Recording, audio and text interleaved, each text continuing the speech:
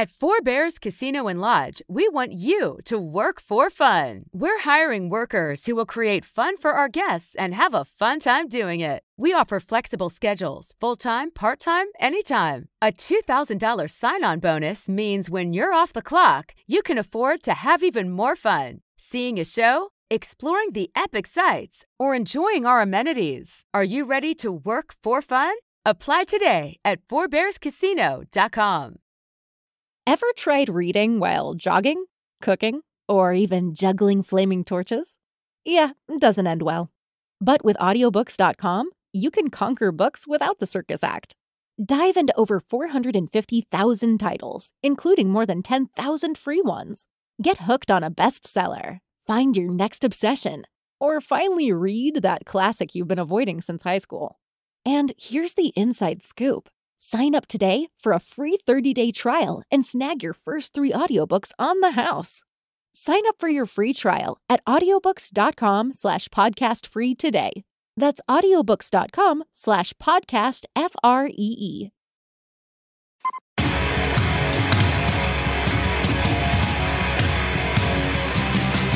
The Big Truth Podcast. Laying down the hatches! Get ready! Ignition sequence start. 6, 5, 4, 3, 2, 1. We have a liftoff. Yes, we have liftoff once again. Thank you for listening to another episode of the Big Truth Podcast. I'm sitting here with my man, one of my oldest friends, MC Esoteric, from 7L and Esoteric fame, or fucking God Complex fame, or you might know him from a little thing called Czarface. You might know him from WMWM 91.7 FM, Wednesdays 3 to 6, Shamrock's Greenhouse. I don't know how you know him, but you know him from something. Wait, before we get into anything, what was let's together piece the lineup of Salem State College radio in, what was it, 95, 96? No, closer to 92, 93, 93, 94, 95. So that's right, somewhere 93, 95, I think it was the sweet spot for our relationship. Yeah. Monday was DJ Curtis. Yes, sir. Tuesday was Truth's Freak Show. Yes, sir. Wednesday was Shamrock's Greenhouse. That's right. Thursday was Gus Diaz, I think. All right, that was missing. Then Friday was Benzo, the Gangsta Mac, King of the Bozak, and all of that. I couldn't remember Thursday. Thursday. Curtis Delmar, yeah. He had just actually sent me a photo of him drinking the Czarface IPA at a club that he had. Had been, I forget the name of the club or something, but he had posted a picture online, tagged me in it. And I was like, wow, man, it's cool. It's funny how things go full circle. We had an interesting relationship with Curtis because he was very by the playbook in terms of on-air DJ activities, and we were more rebellious. So we were more pirate radio. Let's turn this university into a freak show. Yeah. I got thrown off twice. Yeah. And then there was that weird dude, Derek. Oh, that threatened the president. Yeah. And he threatened the president and he got thrown off. Yes. Very much. There's a satanic temple in Salem that I often think that he might be the prime minister of. Yeah, or the curator or whatever. Yeah. Whatever. I'll get a little closer to the mic. Yeah. We could probably do 2 or 3 hours on our experiences at Salem State and get him banned from playing certain records on the radio or suspended for a few weeks. Yeah. But, you're saying that in your best radio voice, I think. I've changed my voice since we talked. We just did the best podcast ever, but there was no mics on, and now we're here, and I'm kind of toning it back. But yeah. I did play some DOS Effects records back then that got me suspended for a while. The one thing that I remember that always makes me laugh from that is that, a lot of times you hung out on my show. I hung out on your show. And then there was one time you had to take a bathroom break and you were gone for like 10 minutes. And I put on a Culture Club record in the middle of your set. Yes. Comma Chameleon. You came back and I remember you looked at me, you're like, you're not really playing that, are you? And I was like, oh yeah. And you got so pissed off. Well, yeah, because I think back then, what you were playing kind of defined you as a person. And I was, very hardcore Gangstar, Boogie Down Productions, Ultramagnetic MCs, and then if you're going to play Boy George, it's going to kind of mess up my whole aesthetic. Yeah, fucking relax, dude. Everyone knows you. You don't gotta establish credibility anymore.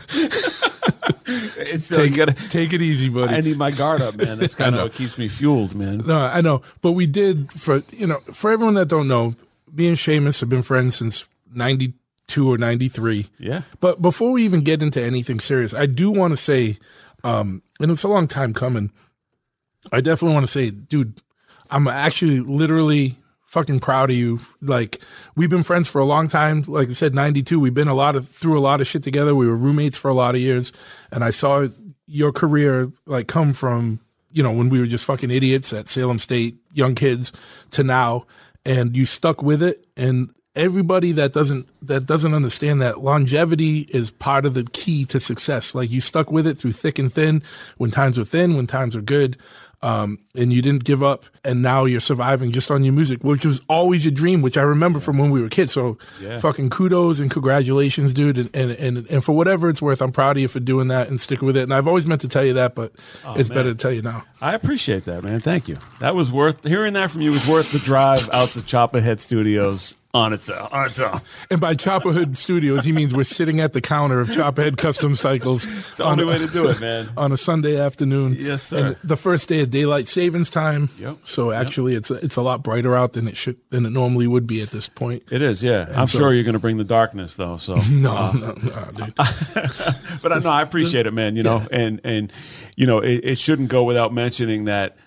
You really provided a lot of the inspiration, a lot of the springboard, the platform, everything from the beginning to. I can't believe I'm telling him this. I'm giving him these props right now, and he's checking his fucking phone. No. You know what? You know what? Fuck that. So I started rapping like 3 or 4 years ago. It just became this sensation. It had nothing to do with him. Internet sensation. No, I wasn't checking my phone. I was actually making sure that the sound was off, so it didn't ring when we were here. Gotcha. But yeah, I mean, honestly, you and RLA were some of the first guys I ever heard that rapping recorded material that I could actually see in the flesh and have a conversation with. And it was so inspiring, man. And, you really took those steps and showed me what DIY really meant, and it was very, and here we are, man, Yeah. And we're both here, and we're still here doing this shit 92. Yeah. I've never, math has not been a strong point. So 92 to 2002 to 2012 to 30 years. Yeah. 30 years later, and we're still here doing what we do. And, there's been a lot of fun along the way. And now, even with the stuff you guys are doing, basically your own label, and that's fucking awesome. And so many people, I was talking to Selene about this off the mic, like, I know he does stuff with a lot of different labels, including Brick. So I'm not stepping on my own foot, but like, I was like, dude, like, in this day and age, like, you can just keep releasing shit. You don't have to do everything through a label anymore. You can do stuff on your own, and you can get it out. Like, literally, this podcast, 10 minutes after we're done recording, we can get it out to the entire world. Yeah. Like, you can do that with a song. Yeah. And you don't need anybody else to facilitate that for you anymore, because you have so much social media and so many outlets for, like, definitely. Like Spotify or whatever that people listen to. You don't got to take 500 records and put them in a trunk with like 5 dudes and drive to Big Daddy Distribution in New Jersey anymore, and try and hope someone picks up the record and distributes it to stores, because there's not many stores anymore. It's all digital. Like, so like in minutes, this could broadcast to the entire world, and a song could go out to the entire world. It's insanity when you really think about it, but it's awesome, and it's a good time to be an independent artist, I think. Definitely. There's so many, I guess, pros and cons to it, but I mean, as you said, driving out to New Jersey with a truck load of records, or a back seat of a Volvo full of records, or however it was. I think George drove or some shit. Maybe we fell asleep somewhere at a gas station parking lot or something overnight.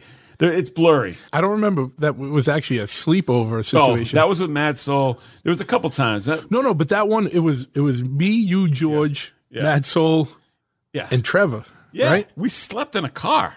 And it's, no one's like a very small guy. No. And there was all of us plus like 500 records. I feel like today, if you take advantage of it, the type of stuff that we like to rhyme about or make lyrics, you can make them more relevant. You don't have to worry about a dated punchline or something. If you really have the inspiration to come out, make some type of lyric about whatever happened today, you could really launch it on Instagram tomorrow and be the first guy with the coronavirus punchline or whatever. Whoever's elected president, you could be like, you could be like the merch companies for like the Super Bowl that print both sides, right? And then like whoever wins, like those go to sale, and the rest gets shipped off to like some third world country, like, and you'll see like Super Bowl 30, like whoever like didn't win, like on some like poor fucking kid somewhere like wearing that shit. But you could write punchlines for both and be the first person to come out with something. It's true about that. Like, it's true. It's crazy. The pros and cons and the positives and the minuses of the internet is an infinite discussion. But so that everyone understands, me and Eso go back a lot of years, and so there's going to be a lot of tangents on this podcast. But to kind of just set it off, set the tone, for people that might not be as familiar with you, I'm sure everybody at least like knows you, but kind of give a background on yourself and how you got involved in music. And, there was a lot of iterations. There was God Complex, there was 7L and Esoteric. I'm sure there was stuff, before that, and then the Czarface stuff and Army of the Pharoas, all that stuff, man. I mean, you're involved. You got your hands in a lot of things in the underground music world, especially in regards to underground hip hop and everything like that. So kind of give everyone kind of like a little background information, and then we'll go from there. Yeah, no, I've just been always attracted to the world of emceeing, man. Since listening to Suck MCs in whatever 84 or whatever, that was the first time I really decided I really wanted to rap. And then as things progressed, started hearing Ice-T, Public Enemy, BDP, and these people inspired me to actually rhyme. And I was actually crazy enough to attempt it, and then crazy enough to follow through with continuing to record. And I'm not just saying this because I'm with you, but then I met you, you know what I'm saying? And you were like, hey, we could put this stuff on vinyl. And I was like, what are you talking about? You have to go to New York and meet some guys in suits and all this type of thing. I was very ignorant at the time. And you showed me that you can actually put things on record and sell them and make a profit off of it. And that was the most inspiring thing that really ever hit me. And then we kind of took it and ran. So it went from the God Complex thing with Karma and 7L. And, there were some records before that. And then we went to just 7L and Esoteric. And we, we met up with Jedi Mind Tricks, in the mid 90s. And we had the Rebel Alliance record. There were so many different, what do you call it? Incarnations? Is that the word? Yeah. Yeah? Or iterations. So many iterations. I knew it was an I word. And eventually, after so many years of fighting the fight, we started the Czarface stuff with Deck from Wu-Tang, and that just really kind of took on a life of its own through, I think, just a chemistry with us and a shared love for the hip-hop that we grew up on and comic books and pop culture, and it just has been very rewarding in a lot of different levels. Sure, man. And I mean, like, what was cool is that when we were coming up, like, a lot of stuff that people don't understand is that, like, there wasn't the level of, like, underground music that there is now. And, I took a lot of stuff from, like, the punk rock scene. Like, my old hardcore band had records out, and then I was like, I started that label Brick, and the first release was actually a hardcore 7-inch, and then it was like, no, we can just put you guys out or do whatever. Like, you were my friend from school. Like, put my boy out. Like, whatever. And then it just kind of took off from there. Like, but at that same time, that same kind of sentiment was brewing in different cities and all over the place. Yeah. And definitely New York and California, and every place had their own little thing going, and it just kind of took off. And it's still, the funny thing is, all the stuff that was mainstream then you don't really hear from now, but all these independent artists that were putting in the work back then, they're still around. like Jedi Mind Trick's still around. Vinny's still putting out Jedi records and solo records, and even dudes like, you know, Apathy, we met a little bit later, but not that much later. Right. He's still around doing stuff. Like all the guys that we kind of grew up with are even Mark, Trademark. Yeah. He's doing, like, he's got his new record out. I see it on Instagram every day with a new funny ad for it. Like, everybody is still around doing stuff. So, you know, like, in some ways, like, not getting commercial success back then was almost a blessing in a way, maybe, because I don't know why, but like people that were doing stuff on a commercial level back then, you don't really hear from or see from too much if they're still alive, you know, that is. But, you know, everybody on the underground is still here. I feel in both scenes, too. Like, even in the hardcore scene, like, dudes back then, they're still here now. I really think that as far as, you know, 7L and Esoteric, or me and George and our kind of crew is concerned, we owe a lot to the aesthetic of the DIY thing with the vinyl, you know, that you kind of showed us, because it was like discovering fire when you actually put it in front of me that we can put this stuff on vinyl and sell it in a store. You know what I mean? It was like, our goal was like, wow, maybe we can get it on 88.9, you know, or some type of radio show just to play our demo. Or whatever, And I was like, wow, that's a demo, but we can actually consider it more than a demo and judge it as a final product and put it on a record. You know, you have to find your audience, and you know, there's a big audience for the stuff that we're doing. Well, you know. Why was that conversation off mic so much better? There's a big audience for what we're doing. Yeah, and, man. Shake the Tito's for that. This whole podcast, by the way, this is our first read. This is my first podcast ever, I think, and I just want to say that this is brought to you. Don't say read. I am in no way, shape, or form sponsored by anybody. Okay.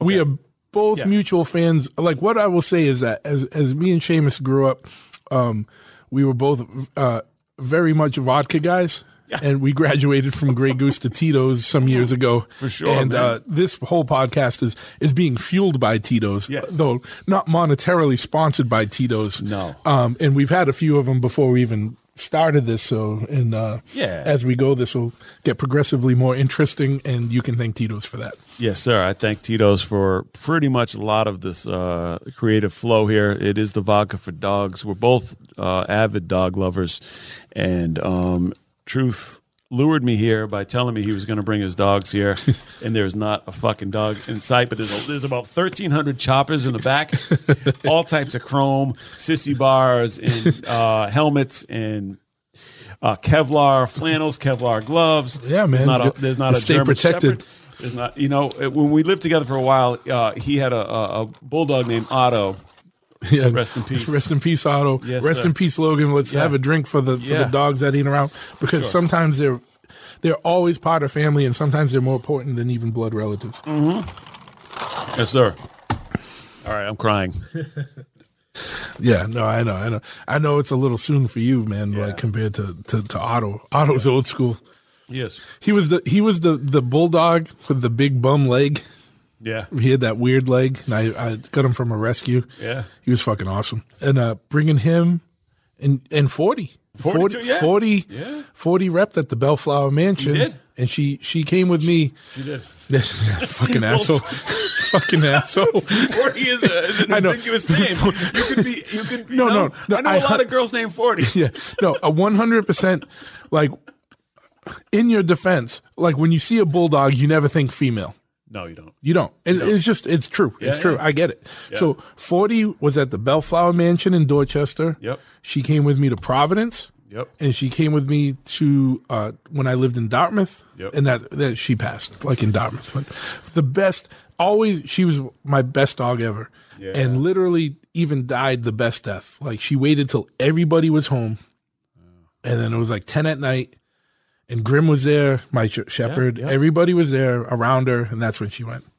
Right. This shit's tough. Let's fucking go on to some other shit. Dude. We had so many laughs earlier. We had so many laughs. Now, like, hit the record button. It's all heavy. Oh man. Yeah. Remember we said we're gonna have a bunch of fucking we're gonna go off, and then we're gonna bring it back in. So you started. I want to show you some pictures of Logan. Yeah, so he's a fucking asshole.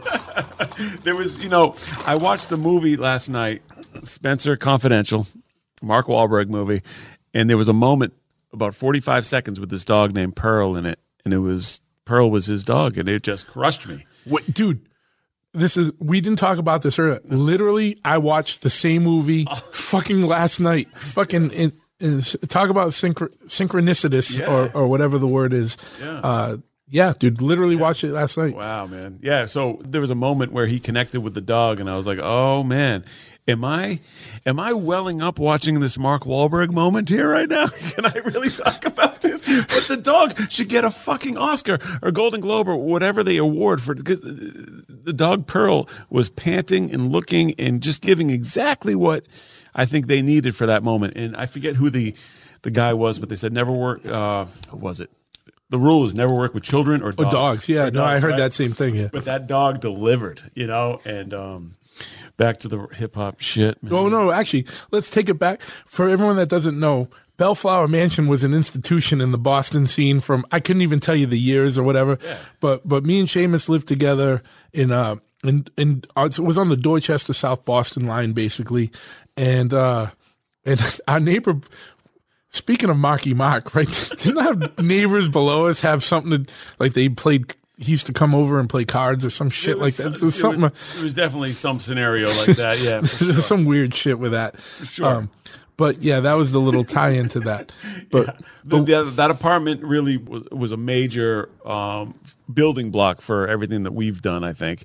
And with Braun and Matt Saluka and Dan Michonne. Can I put government names on this as far as roommates? Who cares? Yeah, I mean, who cares? Dan Michonne, it's actually better that you put his government name out because he's going to freak out so much harder that you put his full name out. You might as well have just given his social security over there, because now he's going down a fucking wormhole that he's not going to come back for like 2 or 3 years. You want to talk about conspiracy theorists? He is the Dr. J, the Dr. J of conspiracy theories. And, I think anyone that follows this podcast or follows truth in general knows that, there's not a lot of people that are more skeptical than him, but Dan Michonne gives him a run for his money. Dan Michonne makes me feel like so mainstream.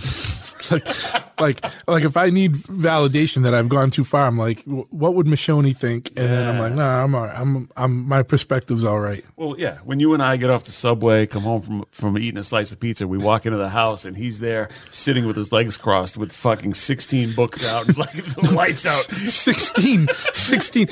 Well, I don't know why you're being so 1600. 1600 is more like the whole. I remember coming home and the whole living room was just covered with piles of books. It looked like an ancient painting or something of like a scholar from like the 1400s, just covered in piles of books. Yeah, it was like and the internet existed. Like you didn't need all of those physical books. Right. He had, and I think out of the 1600 books, 1200 were in German, and he was transliterating them. And that was kind of his mission, and that's why he was there. And that's one of the cool things about, I think, our circle is that he is a genuine fucking madman. Yeah, like absolutely. Like anytime I'd go in a bar with this guy, he would take the battery out of his phone, and this was like 15 years ago. This wasn't like now. No. This is like he would take everything out and leave his phone in the car. This is, I think, before iPhones even had. There was like a flip phone type of situation. He's really on the cutting edge. Yeah, it was flip phones and Blackberries. Blackberries, yeah. Well, no, he was well ahead of the curve on fucking psychosis and fucking craziness, but awesomeness too. Like we always had, me and you were the constant, and we always had another roommate that was always different in their own way, and it was awesome. Different flavors, man. Like Matt was the last Eagle Scout. Oh. And now he's what are the wine guys called? The sommelier. Yeah, now he's a sommelier. And then we had Beyonder Braun that was just discovering the wonders of alcohol. Remember his 21st birthday?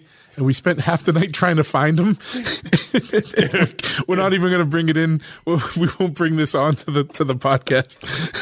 There's too many inside jokes. But I remember we came home and this boy Jose was hanging out of the car. We thought he was literally shot and dead. It looked like he got shot. Remember that? Was it you? Me and you. We walked home one night and didn't we step over a dead body that was on Boston Street? Yeah. That's fucking old. And this was before phones, so we couldn't call anyone. And we were just like, all right, well, we got to deal with this to get home. There are certain things that people remember, like George remembers the fact when we were at BC Radio, there was a time when Onyx came in. Onyx came into the radio station. Matt Soul was DJing. Me and 7-0 were there just kind of as co-hosts. And Onyx came in. And then Fred Rose Starr came up to me, pulled on my polo sweater, and was like, yo, that shit's tough. I don't remember it at all. George remembers it like it was yesterday. Yeah. And my mind is blown that I don't remember it because that's all I ever wanted. In that time frame, for him to do that, that would have blown my mind. Yeah. That's all I wanted. And I don't remember it. Yeah. But that story with Jose hanging out of the car like a dead body, I'll remember that to the day I die. And then Braun was like curled up somewhere. I don't remember where, but I remember he was like curled up somewhere. He was on the street or something. He was way down the street, and he was not with Jose, who was in the car with the hazards on, hanging out of the. We're like, oh shit, the dude's dead. What the fuck happened? Yeah, I was like, if we're gonna take this friendship to a new level, because we have to deal with a dead body, and we just walked over another dead body, and then. This could just be a whole different podcast. Yeah, I know. The stupidity that happened in that, especially when Braun came in, everybody else kind of kept me and you tempered, like Michonne and Saluka. Yeah. And then when Braun came in, it was like no holds barred. And then, like, literally there was like a South Boston family living under us that I feel so bad for because we would come home every night at like 3 a.m, fucking retardedly fucking drunk. Like, smashing pans over our heads and punching the fridge. The stupidest thing ever. Fridge punch. Fridge punch, yeah. And we would just punch the fridge as hard as we could and try to move it. And then, like, we would smash pans over Braun's head, like cookie, your sugar cookie. You still like sugar cookies. Oh, I love them. Yeah, and then we would smash the pan to make the sugar cookies over Braun's head. And, like, there was just so much dumb shit, like, every fucking night, though. Like, it wasn't like a Tuesday, like a Friday or Saturday. Well, yeah, it was mostly the weekends, but it was like every fucking week. It was a tough time. Yeah, it was a great time. But there was the thing with Braun and me and you. There was a certain thing where I think him and I thought it would be a good idea to start drinking maybe before you had started drinking, so we would be ahead of the situation. Yeah. And then fights would start happening. And we had this situation where we were both fighting on the floor, and he like tried to take it to me saying, "You want to get for real?" I remember. right. So it came out of the situation where we got for real, and it was like we wound up fucking rolling around on the floor. I remember the night. I don't remember where we went. It was probably somewhere stupid like a Whiskey Park. Yeah. But I remember we killed I literally was like 19 shots of Jägermeister before we went out. And then that was like, I can't even drink. Like, someone gave me a shot last night. There was a Terror played, and someone gave me a shot last night, and it was so hard to drink that shot because I think it was Doug Stanhope had a whole comedy routine about drinking liquor, quitting liquor, but doing it one at a time by overdoing it. Oh, and that's what I overdid Jaeger that night before we even went out. And I was like, to this day, I can't even drink Jägermeister anymore. Oh, wow. Terror, I'd become friends with Scott Vogel through Vinny. We met them at some show or whatever. And he was like, yo, come out to, just the other day, come out. They were playing in Providence or whatever. And I had the kids or whatever. I was like, I can't bring the kids because Andrew was going out or whatever. You don't want to bring your kids to a Terror show? No, but he was like, bring the kids. Bring them. Cameron is playing over on this stage, and we're playing on this stage, and it's going to be a crazy show. I'm like, I can't bring my kids to see you guys or see fucking Cameron. Like, what are you talking about? My daughter's 5. But those are some great guys. Yeah, that was the thing yesterday in Hartford. No, it was in Providence. There was no Cameron. It was Terror and a bunch of bands that I'm not familiar with. I was there last night. But I didn't talk to Scott. I went in, I was very antisocial. Okay. And then I saw my friend Tom from an old band called Grudge Holder, and we were drinking, and someone, I think it was him or someone, got me a shot of Jägermeister. And I was like, and I thought about it, and I was like, oh. Yeah. But I couldn't show any weakness. I had to do the shot. Yeah. And I did it, like, no problem. But I was like, I didn't want to do it. You didn't want to. Full disclosure.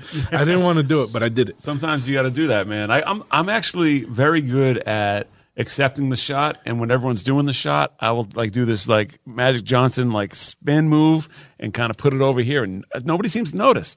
And then I can kind of go on through there. If I took that shot, I'd be out for the night. But it's like a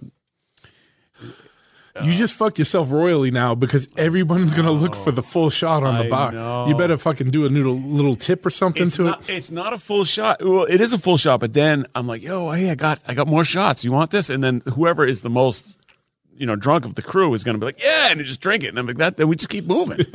Problem solved. Problem solved. Because 7L is the guy that'll be like, he'll get in the mood and he'll be like, yo, let's get more shots. And all of a sudden he's got more shots. I'm like, dude, I can't do any more shots.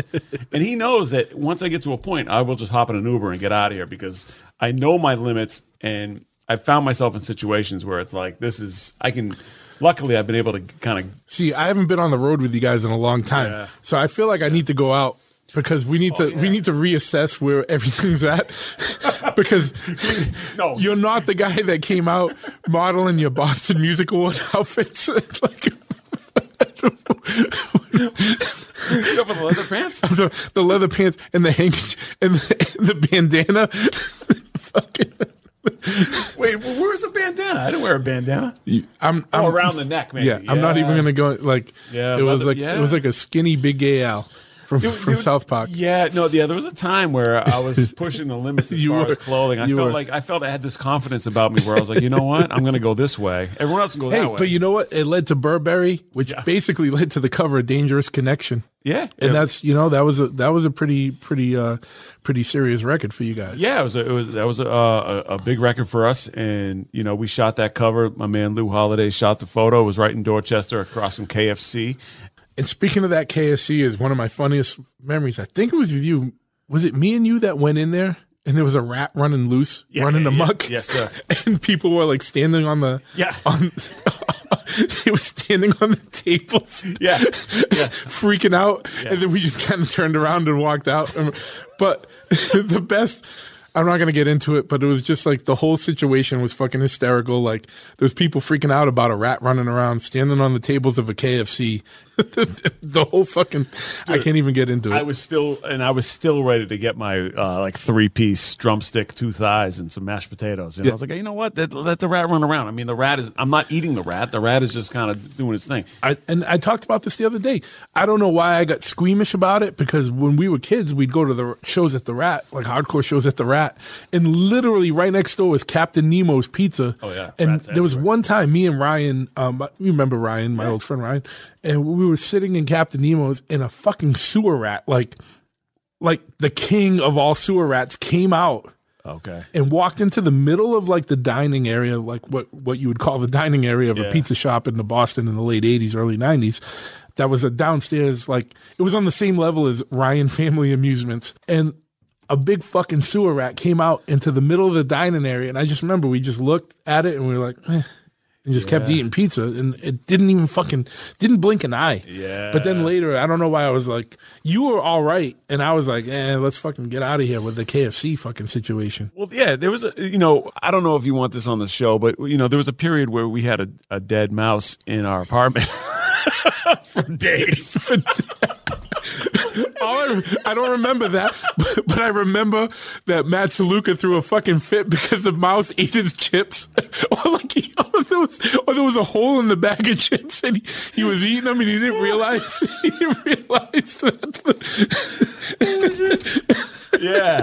Yeah, man. Matt was the most. He's still alive today, but he was very, very much the antithesis. He loved hip hop and was actually a really, really big part of everything that we do. But he was very much different in terms of. I remember the girl that I was dating then used to call him Mama Matt because Matt would clean up after all of us, and he'd run around, And he was literally the last Eagle Scout. He was an Eagle Scout, and he hold those ideals true. And it's not a bad thing.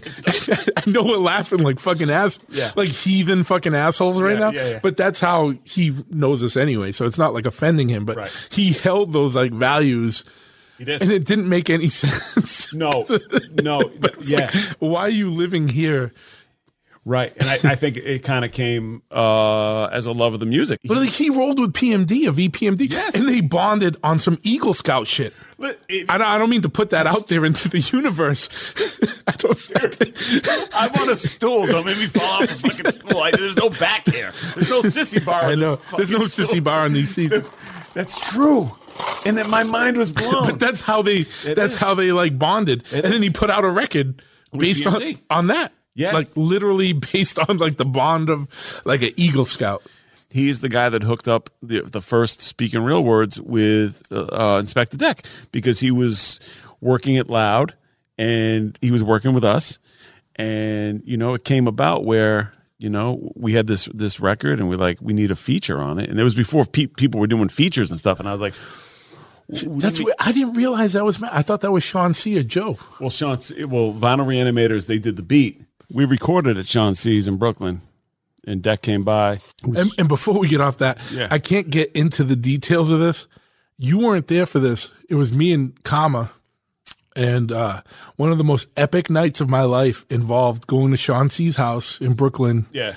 And then he lived above like the Indian bodega. Yeah. And we went out with him. No, it's Pakistani dudes. Okay. And they brought us out into New York, but like an illegal Pakistani version of New York that like through Queens and through like crazy shit that I can't really get into on the air, but it was one of the most epic nights of my life. Yeah, and I wasn't there. I was there, but I did not go. You didn't come with us. Yeah. I don't know where you were. Yeah. But I remember you were there, but you weren't out with us for the main event, I guess. I think I did one of the take the safe route type of things. Shit that I regret.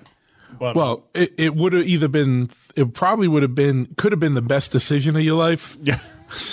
If it had things turned out a little minutely differently. Your night sounds like a script from The Hangover or something. Yeah, exactly. It was basically on that level. So Saluker was working at Loud Records and so he kind of connected the dots, man, and I was in the studio with Deck and Street Life and his cousin DL, and we're recording Speaking Real Words.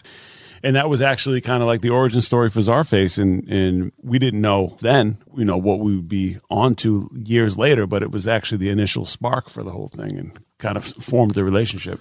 Sure. And, earlier on when I said, I was proud of you for sticking to what you do, and I didn't really get into this at that point, and this kind of is a good point to interject on that. Like, knowing you as when we grew up, because even though we were in our teens and early 20s, we were still growing up. Like, you were always into like the comic shit and Star Wars shit and whatever shit that was not popular in fucking hip hop or any music genre at that time. But you stuck fucking with it, and it saw full circle. Because I don't care who the fuck you are. Like, if you grew up in the 70s when you were a kid, you probably read comic books. Definitely. And it came full circle, and that. Like when you introduce Czarface, all the merchandising and marketing off of that is fucking endless because it's fucking perfect. But that aside, like for me, you never changed who you were to try and succeed. You always stayed who you were. And then it just, at some point, like that came around where it was like that could attain a level of success or like acceptance that wasn't there when we were just starting out. So I always give you big fucking props. That's when I said like respect for sticking to your guns and sticking with it, because like, some kid might be into some shit right now and it's not the cool shit, but like it could be at some point, you know what I mean? Right. Like, like just stick to who you are and be real about shit, and success will find you in one way or the other. Like if you stick with it, like who would have thought, like when we grew up, it was like fucking gangster rap, dude. Do you know what I mean? Like no one was thinking about comic books or the shit you were rapping about back then. You know what I mean? But most of those dudes were on the same wavelength, but they were just portraying like a fantasy. Not all of them, but a lot of them. You know what I mean? So like that's what I meant when I said respect to you for always sticking to your guns and doing what you did on your own terms, and then finding success with that, because that's important shit, dude. Like, and it's not for me, it's just important shit for the world and the industry and for people, you know what I mean? I appreciate you saying sticking to my guns, but I'd prefer if you said sticking to my E33 carbine rifle blasters, which is what Boba Fett would all right, you're getting a little deep for me at this point, like, you know, take it back, dude. See, we were just talking about the Mandalorian a little while ago. And what I was saying was, like, that fucking saved the whole Star Wars franchise in a way, dude. Like, that was a good fucking setup, dude. Oh, man. Home run. Grand slam. Absolutely. I respect the fucking Favreau for doing that. You know what I mean? Like, and wrestling out of George Lucas's fucking hands and doing right by it. Because George Lucas would have fucked it up at this point. We can't really, as I say, like, back in the day, you know, I think you and I kind of formed a friendship based on probably our personalities, sense of humor and stuff. But I mean, it was also, we had a lot of musical similarities that we could fall back on. But I mean, I think could always fall back on things like our past IG-88, Boba Fett. Like, how many people know who that is? How many people voluntarily, now they're cultural icons, but back then it was kind of like, these are like just very obscure guys from the Empire Strikes Back. Sure, but if you were a kid of the 70s and you had a little bit of fucking nut, like, you were cool with the bounty hunters and you wish that shit would have got developed. Definitely. I don't care who you are. That's like, what I mean. Yeah, definitely. Absolutely. And that's why we always were like, well, we were cool. Just, you know, we were on the radio. We were doing similar shit. Yeah. You know, whatever. But that other shit, like, that wasn't cool at the time. Like, we would talk about and always laugh about and whatever and think about. But it absolutely, like if you were a kid of the 70s, you liked Star Wars. Yeah. If you didn't, there was something wrong with you. Yeah. Or, you know, whatever. You know, I don't know. Right. But it came to this point where Jon Favreau was able to make this palatable for us, and we can enjoy it on a, like, sophisticated level in a way. It was not believable, but I mean, you have an IG unit. It was super believable, dude. Super believable. I thought it was a documentary. I didn't even know I was watching a fictional work of fiction when I was watching it. It was just this thing that we could enjoy that was not really. I believe you, me, and Jimpy went to see The Phantom Menace when it opened, and we first laid our eyes on Jar Jar Binks, and we were all sitting in the chair like, what the fuck is this? Oh, yeah. Lucas. We lived through that together. Together. Yeah. And I wait, are you saying you have PTSD from The Phantom Menace? Oh, without a doubt. Without a doubt, man. We lived through it and survived it. We did. And, you know, we left the theater. I was like, oh, man, I'm with my boys. This is so depressing. This is like, we went to see the new Star Wars. It was crushing in a way. It was. No, it definitely was. And then it was like, what the fuck is wrong with George Lucas? You made the best shit ever and the worst shit ever. Yeah. You just lost touch. It's like when dudes like get out of like music game, like whether it's hardcore or hip hop, and then they try and come back and it just doesn't quite work.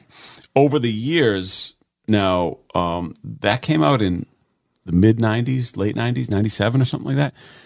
My son got into those prequels. He likes them. He really enjoys them. He thinks Jar Jar Binks is cool and things like that. So I've developed a soft spot for it. So I have to entertain pod racing. Because it was either develop a soft spot for that or develop a weird like wall between you and your son. Yeah, exactly. I was all right. So as a good father, you developed a soft spot, and that's the takeaway from this whole podcast episode. Yeah, exactly. That's the thing. Like I felt myself becoming this dad when my son has his friends over immediately, and he has them over a lot. My guard goes up immediately, like, don't touch this, don't touch that, don't touch this. And how many kids can resist touching like an action figure still in its still in the thing? And you know, I don't want to be that guy. I don't want to be the guy from the Lego movie that's like, don't touch, general business. You're losing me on references. I don't have a kid, so like Lego movie, I haven't seen that one. All right. I just don't want to be the bad guy that's telling his kid and his friends not to touch that Stormtrooper helmet. Don't touch the fucking Cobra Commander helmet. Those are just there to inspire me. Don't touch my fucking toys.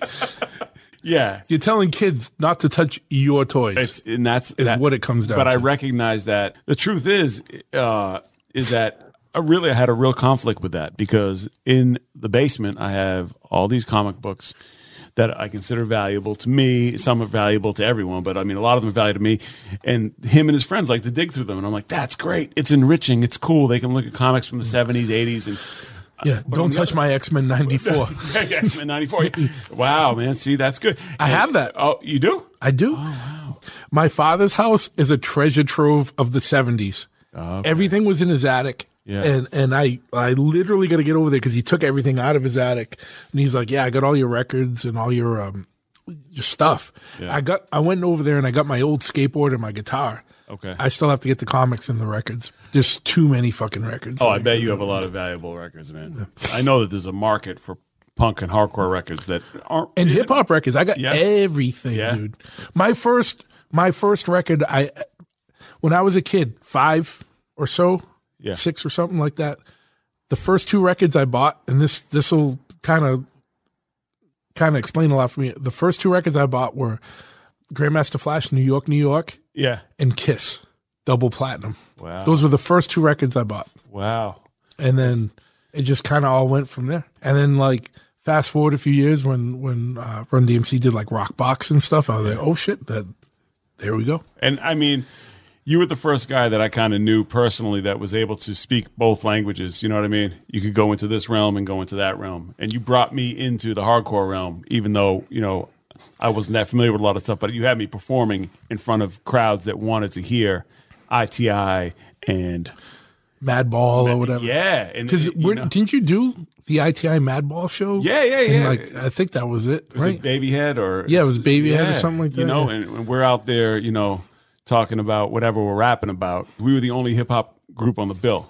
You know what I mean? So we'd get off the stage and then a band would get up and everyone go crazy. Yeah, well, it was different, you know, and that was like we were talking about earlier, like in New York, like Sick of It All and KRS-One would like bridge gaps and stuff. It was all street music, and it was just different streets, you know what I mean? Yeah. But it was all street music, and so it made sense that it would go hand in hand. And dudes today, like you said, Scott Vogel, I know he's like a big hip hop guy, and he sings for one of the biggest hardcore bands that there are. Like, you know, it goes hand in hand, you know? Yeah, for sure. And quite honestly, other than my friends that make music, I don't listen to too much new hip hop. I'm stuck in the late 80s. Yeah. It's a good place to what be. It is. Yeah, you know what I mean? Yeah. Growing up as a kid, that's where I am.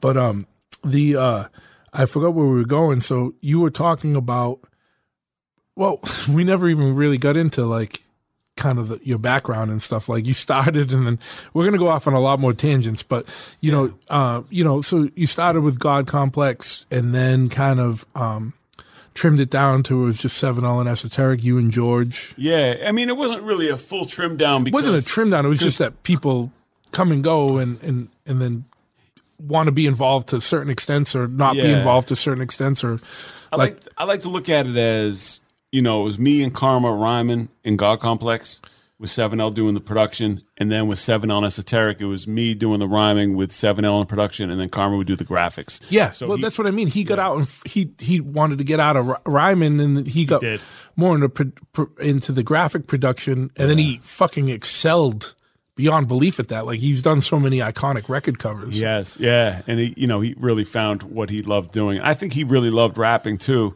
but I don't think he liked it as much as I did. But he could definitely keep up and write. If I had to pick like a guy to like ghostwrite, he would know the type of shit that I want to say. No, absolutely. You know yeah. And he didn't come back until we did the Bash Brothers. Exactly, yeah. Oh man, see, that's the thing. If that would have, I stay into this day. If we would have just took that a little serious, it would have been ahead of its curve. Like it would have been. It would have been definitely. And I thought that then, and I was like, wow, they got that Joan Jett sample or whatever, and you guys had something, but we were too much. We were idiots at that point. Yeah, we were fucking idiots. That's like when that girl invited us to the party, like at the Loft. Because she thought it was like cool to have like you guys and us. Oh yeah. And then me and Trevor were completely fucking hammered. And remember, oh, that's right. We were throwing trash cans around. That's right. Doing all kinds of dumb shit. That's right. And then there was some type of tension between you and Braun because of the trash barrel. There was something. Some shit stupid. And you were like, "You're dead to me," to Braun. And we were leaving. I'm like, "No, it's like, am I dead to him?" It was literally. We were so drunk and stupid. Yeah. I threw a trash barrel at this party. Yeah. Trevor fell on the trash barrel. Then I threw the trash barrel. And then Braun was mad at me for throwing the trash barrel. Then I was mad at Braun because he was mad at me for throwing the trash barrel at this loft party in Boston. It's so stupid. That's exactly. You summarized it in like. It's so stupid. Yeah, I haven't thought about that till just now. Yeah. But that's the good thing, man. We've been friends for fucking decades. We haven't caught up in a long time. So, of course, shit's going to pop up that we haven't thought of. And that is why, ladies and gentlemen, listen to this podcast. It's going to be very disjointed and fragmented, but I promise we're going to get it back to the timeline and keep going. Yeah, I think that's a nice little anecdote, man. Yeah, it was just yeah, I was mad because there's complete ignorance being mad because Braun was mad at me for doing the wrong thing. Yeah, I feel like he should have had my back and thrown the trash barrel. Yeah, that's what it comes down to. I'm not talking about now. I'm talking about in 2001 or whatever it was. You know what I mean? That's what it kind of boiled or down 99 to. Or whatever. Yeah, for sure. Sure. And Braun it's crazy because Beyonder, he came on the scene and was doing crazy production, like Be Alert. Yep. One of your iconic songs. He was 16 when he made the production for that, wasn't he? He was literally 16. Yeah. Well, I mean, we weren't too much older, but just a couple years older. But that's when being a couple years older made more of a difference than now. Oh, without a doubt, man. And he made that beat. And we went to his studio or whatever. That's what got you on Bobbito, stretching Bobbito. Yeah, for sure. I think it was my verse more than the beat, but yeah. Anyway. Well, that's a matter for you and Braun to figure out. It's your turn. Me and Braun had our beef over me throwing the barrel. You guys can have. I think the whole is greater than the sum of its parts in that song. Oh. It just came together. There's songs that come together that are flawless. That was one. Oh, yeah. But no, I'm fully. I was kind of joking. I feel like that beat, no matter who was rhyming on it, would have been. Keyword. Quote unquote, kinda in that sentence, kinda joking. Anyway, so that got us on Stretching Bobbito. And at the time, that people don't understand what power that was. That's man. When Jay-Z rhymed over that. What was the instrumental he rhymed over that became infamous? These guys stuff was still in its not infancy, but still at an underground level. Yep. And when you made it on Stretch and Bobbito, that was kind of top of the food chain on the East Coast. Oh, big time! Now their lore and legacy is just it's a big deal, man. And back then it was a big deal to us, and we were still the guys that were too cool to take photos. You know what I mean? The stuff that we were around back then, I would never want to whip out a camera and take a picture with Bobbito. But you know how dope it would be to have a picture with Bobbito in '97? These situations where it was considered corny if you were let's document this or let's take a photo. There's so much shit in life that I never took pictures of, in anything. Yeah, it was kind of this thing where you didn't want to feel like a super fan. You kind of had this thing about you, but it was also taking out a clunky camera. Who does that? Nobody did it then. Now it's well, everyone's got a cell phone in their pocket, and it's a fucking 400 megapixel camera. Right. It's crazy. It takes you could literally take a picture that would be crystal clear on a billboard on your phone now. Yeah. That's what's insane. Yeah. And I think everyone expects it. If you're out, you expect people to take photos. It's not a big thing. Then it was kind of why are we setting up and arranging ourselves in a pose for a photo? It's just, you kind of have to draw it out of someone, And not only that, but I don't care what anyone says, with Boston was its own thing. Yeah. And we were very protective of Boston and very fuck you compared to other places because we were so much in the shadow of New York back then, which was like a central hub for music industry, that we were Boston dudes would never want to break pride and be yo, let's take a picture. Right. Yeah. Oh, 100%. That's a thing. That's a thing. That no one understands. Boston dudes were fuck you. Fuck you. This is Boston. Yeah. And even though it was you were ecstatic to be invited onto the show, you weren't going to show it because of some weird Boston shit. That's, you know what? You summarized that perfectly, man. And I still have that to this day. It doesn't matter. I'm fuck you. Fuck this. Yeah. Even in hardcore, there was a record called "This Is Boston, Not L.A." Oh yeah. You know what I mean? Yeah. And it's I still hold that. I wanted to make a Chopperhead shirt that said that "This is Boston, Not L.A." because L.A. is a big hub for motorcycles. Okay. Because of obviously California weather and fucking. history and whatever, but like, whatever. That's an aside, but it's still like I can't shake it. You know what I mean? Yeah. Like, you know, like even though I don't really fully feel that all the time, like I got friends everywhere. Like it's still like, hey, fuck you, this is Boston. It's tough to suppress, man. Yeah. Even though I live in Freetown technically right now, you know what I mean? Well, not technically. I fucking live in Freetown. Like I live 40 miles outside of the city. I'm still like, no, fuck you, Boston. You know what I mean? Yeah, it's more in your DNA than it is in your, your address, and that's just kind of how things go. But I mean, there are situations where I'm like, why didn't I? Because there are guys out there that I see pulling up photos from 87 to 97 that are just these iconic photos, man. Yeah. I'm like, wow. You're like, shit, why wasn't Ricky Powell in the studio on this day with his little fucking camera to take pictures? You know what I mean? Yeah, exactly. Because I don't want to be the guy like, hey, let's take a picture. But I'm the guy with it in the back of my mind. I'm like, hey, we got to document this. But where's my guy that's going to take the picture? Yeah. I don't want to take the picture. I want to be in the picture. Absolutely. You know what I'm saying? And if you have one of those little yellow disposable cameras, it becomes a deal. And I don't want to make it a deal. Yeah. So it's like, you know what I'm saying? Yeah. And in your head, like, like ego-wise, it would be, you wouldn't even if you had the Kodak little disposable on you, you wouldn't want to be the guy that pulled it out. No. But you wanted it. But you didn't want to be the guy to pull it out. Dude, I was probably at Stretch Barbito with it in my pocket. I'm like, let me wait for the moment. Let's wait for the moment. It's not going to happen. Fuck that. I ain't fucking doing it. You should have, see, the thing is, and none of us were shills. We needed to bring a shill around back then just to be like, yo, at a certain point, you take pictures. Exactly. And we didn't do it. No. None of us did it. No, because there were, I feel like a lot of people have benefited from having teams that, everyone knows what their role is. You know what I mean? You have a guy that's a real dedicated photographer that wants to capture those moments, and you got a guy that's... We had dudes like that, like Lou, but he just didn't come around a lot. He didn't come on the road. Right. That was the thing. Like, we didn't have a guy on the road with us a lot. Yeah. I remember when we went to like Fat Beats and Footwork back in the day, and me and Karma and 7L, we were into the polo shit, and we were collecting polo and boosting polo and rocking polo, whatever.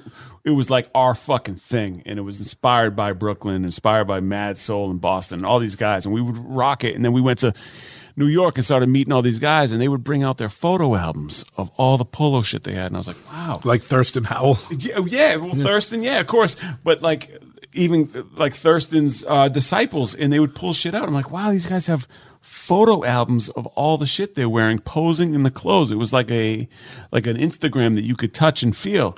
And I was like, we've never taken photos of ourselves wearing the shit. We fucking played ourselves. Like the fucking polo shit that I was wearing back then, it was like, even at Salem State, there was nothing to document. I never even thought to take a picture. Yeah, no. And it's just, I know you're as fucking estranged from the polo shit. Yeah, I didn't give a shit. Yeah, no, not I at could all. give a fuck less. I understand. I remember there was one time you bought a Nautica shirt. You had this Nautica shirt. You fucking bought it, and then you never rocked it. No, I was like, I think I bought it because it was at like Filene's basement or something. No, it was a TJ Maxx, right from the place in Dorchester, South Bay Plaza. And you bought it, and you were like, you brought it home, and I was saying to Brian, I was like, yo, he's gonna put that on one day, and he was like, no, he's not. He never did because it was like peach colored, and all I don't even know why you bought it to this day. I don't either. I don't think I ever wore one. I think I did it just to fuck with you guys, maybe, or something. I don't. Who fucking knows? Maybe do because you're like I just did it for the threat. Like maybe one day I'm gonna wear it. Maybe. It wasn't peach. It was like a tan. It was like a tan, but on the back it had some type of picturesque. It had Hawaiian, like palm trees. Or something. Yeah, it had some type of scenario. On the back. And I, you were buying it, and I looked at Brian. I was like, I don't know, maybe he's gonna turn the corner. But no, you're still fucking Darth Vader to this fucking day, all black, man, all black and camo and fucking and jean or whatever. I don't know, whatever. Yeah. I mean, I will say I don't care if you look at a picture of me from 16. Yep. If you look at a picture of me when I'm 25, you look at a picture of me when I'm 45 or whatever. Yeah. It's all the same shit. I didn't progress much. No, well, there were times when you had dreads, and there were times when it was always definitely the same vibe, man. Yeah, but whatever. That don't matter. So the dreads matter. The dreads fucking blew my mind. I know it's a source of contention. I know it was a very big source of contention with you. Yeah, man. So there was a time when I had the dreads. My dreads looked like fucking. They looked like I don't know. It looked like I just got out of the shower. I was Johnny Depp and got out of the shower and put my hair in elastics. There was just like no dread to it. Your dreads look like fucking Peter Tosh. They were so gross, dude. Yeah, it was so gross. But they blew my mind. I couldn't wrap my head around it. I was like, how the fuck did he do that? How did he do that? I'm not going to ask him, but I'm going to ask everyone around him. How did he do it? Oh, yeah, he just grew them out. You know, he went diving in the fucking Atlantic Ocean, put some fucking shit in his hair. Literally, it was just wearing a fucking skull cap, like a knit hat for years, It's dude. the commitment to it, Yeah. And there was that one, the one lady that did the fucking thing with the comb and all that shit and fucking flared it. But those things were so fucking gross and gnarly. Like, I literally, when I shaved my head for the first time, I was in Switzerland. Yeah. When I was working for the WHO. Oh, yeah. And you know the WHO. World Health Organization. Yeah. It was like 98 or something. Not a wrestling organization. 95, yeah. It's not an offshoot of like a Dusty Rhodes is no part of the WHO. But I remember, like, literally they just got to a point where they started breaking, like, because like they got heavier and heavier and like the hair couldn't support it. And I woke up one morning and it looked like someone shit on my pillow. It was just a big fucking dread. Yeah. And then I shaved my head and like literally walked outside and like the cool like mountain air hit my head. I almost busted a nut, dude. I was like, this is fucking incredible. Yeah. Like, and then like I looked at the dreads and there was like sand and shit in it. And I hadn't been to the beach for like years. And it was still sand from the beach. Even though I used to wash my head. Oh, I know you did. You know what I mean? Yeah. But it was still like, it was fucking gross. Yeah. Well, you had them very long. I mean, you were very committed to her for a long time. Yeah, well, the thing is, like, they would grow into each other. Like, two would turn into one and stuff. It was But I remember weird. at Salem State, you had them like short, kind of like on some Das Effect shit. And I was like, oh, this fucking guy's the man. This fucking guy is dope. You had the Stussy fucking gas station jacket and the fucking dreads. I was like, I got to know that guy. And that's kind of where the whole thing started. Yeah. And then we ended up being on the radio together. Different days, but same station. Days, same radio time, same slot, different day, Tuesday and Wednesdays. Yeah, man. Stussy. I think they came back. They're trying to come back. Yeah. No, they're back. They're killing it now. Are they? Yeah. Yeah. No, they're doing very well, man. They're doing great. Well, good. Hopefully they got some money to sponsor me and your podcast. Exactly. I like that. I like that idea. So, 7L and Esoteric, how many 7L and Esoteric records are there? Like full lengths? You know what? If I'm being honest with you, I could think about it and give you a correct answer, but there's roughly, yeah, three or four, maybe five spread through the years. Yeah. There's a on the intro of the podcast. That's you from Word Association. Oh, really? There's like a little big truth. Like it echoed out. That's you. Oh man! So don't sue me for a second. Well, no, you can't sue me. It's on brick. Yeah, it's on brick. That's right. Yeah, see, you know what you're doing. I'll give you a new one, man. I'll give you a fresher one. It sounded good. You'll have to make my outro then because I have none. I just put a little explosion or something in. Yeah, me and 7L, we probably made 1, 2, 3. The Speaking Real Words EP, the Sole Purpose, and then Dangerous Connection, and then Dangerous Connection 2. Yeah. So those are the 4 records. And a New Dope, which was like a very cathartic experience for us because it was very different than what we were doing before. Yeah. Now, is there any plans to do more 7L and Esoteric stuff, or is it going to be mostly Czarface? Or it's mostly Czarface, man. You know, and I feel like what we do as Czarface is really 7L and Esoteric and Inspectah Deck. And it's what we would do as 7L and Esoteric without Deck, without Deck, and these are the records we would make, just me and 7L anyway. I feel like Deck improves the records, of course, but it's just these are the type of records we would make at this point. Anyway, yeah. So there's no reason to do. Yeah, there's no reason to make a. At this point, Deck would be hurt if you made a 7L and Esoteric record. That's what you're trying to say, right? Oh, he would be heartbroken. He'd be heartbroken. And so start recording his Esoteric diss track. And while we're talking about this, I know there's some like you had Ghostface on a whole record for the most part. You know. Yeah. Is there any plans to bring any of the other Wu-Tang guys on, or is that something you can't talk about, or what's going on with that? Yeah. I think everything that has come to Czarface, everything that we did on Every Hero Needs a Villain, our second record, it was with Method Man was on it, Jizza was on it. First record was Ghost and Capadonna. It just all came as like favors to Deck. Just like Deck reaching out to them like, I'm working on this new project, and these guys would hop on it, and it just made it really, really easy to get done. Well, but I think the formula worked. Like, obviously you don't need somebody else. Yeah. But like Ghost was on like most of the record. Oh, yeah. So our first record was just Ghost rapped one. He was on one song. Then we did a whole album with Ghost, and that was obviously this epic moment for us, sure. Me and 7L. Yeah. For Deck, it's like sleepwalking. You whatever, know what I mean? yeah, it's whatever, yeah. As he calls it Groundhog Day. You know what I mean? When we're waiting backstage to do a show or whatever, we're talking this through. He's like, man, this is like Groundhog Day for me. So it's like, when is the van picking us up? When are we doing this? When are we doing that? Yeah. But I mean, there's a difference between doing a Czarface show and doing a Wu-Tang show, because he can do the Wu-Tang stuff backwards and forwards, asleep, blindfolded, whatever. The Czarface stuff is a little different because, he's been doing the Wu-Tang stuff for 20 years plus. Like he probably knows all the lyrics to Protect Your Neck. He might have to bone up on one of the songs for the Czarface song. Yes, exactly. So it's a little bit different, but we finish the Czarface sets with a lot of Wu-Tang stuff. So that's always the big release for me when we get into the Wu-Tang songs, because I get to just have fun and be the hype man and back up his vocals, and it's like, wow. And I say to 7L, I'm like, yo, you're DJing for Inspectah Deck because he's performing Cream and he's performing Above the Clouds, the Gangstar record, and Protect Your Neck and Triumph, and you're doing that, and I'm over here backing him up. You realize we're doing this right now because there were times where we would be on the radio together or at Salem State or just working on music back in the day where we would argue about who was doper, like Wu-Tang Clan or Hieroglyphics. Or shout out to Mike P. Yeah, man. Del Casual. 98, dude. Yeah, we went on a tour with Hieroglyphics. That was like remember Karen, the tour manager? Yeah, Sabotage. The biggest fuckery ever was Z-Trip, DJ Z-Trip. Yeah. Because none of us at that point, like, we were still kids. Yeah. And we didn't drive. Yeah, and we learned to drive. We didn't drive standard. Yeah. And he lied the whole trip and said he didn't drive standard. Made that poor tour manager drive the whole way. Yep. And then the last day he's like, nah, I'll back up the van. And he knew standard. He's like, I ain't going to fucking drive. Dude.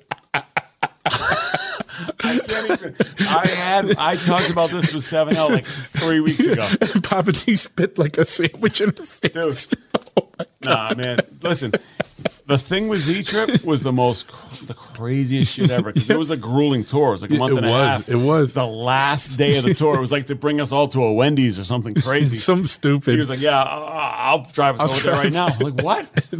What? Before that, everyone's like, no, we don't drive standard. Yeah. And now I wish I could find another vehicle with standard. You can't even find a standard vehicle. You have to special order that shit now unless you get a CTSV or something. Yeah. I truly couldn't drive standard. I wasn't comfortable driving around. I mean, I don't even know. I don't want to drive on the other side of the road or some weird shit and can't read the signs. Yeah. I can't read the signs. There was a moment where I think I don't think I've driven over there on all the tours we've been on. I don't think I've ever got behind the wheel. I mean, I would. Yeah. What?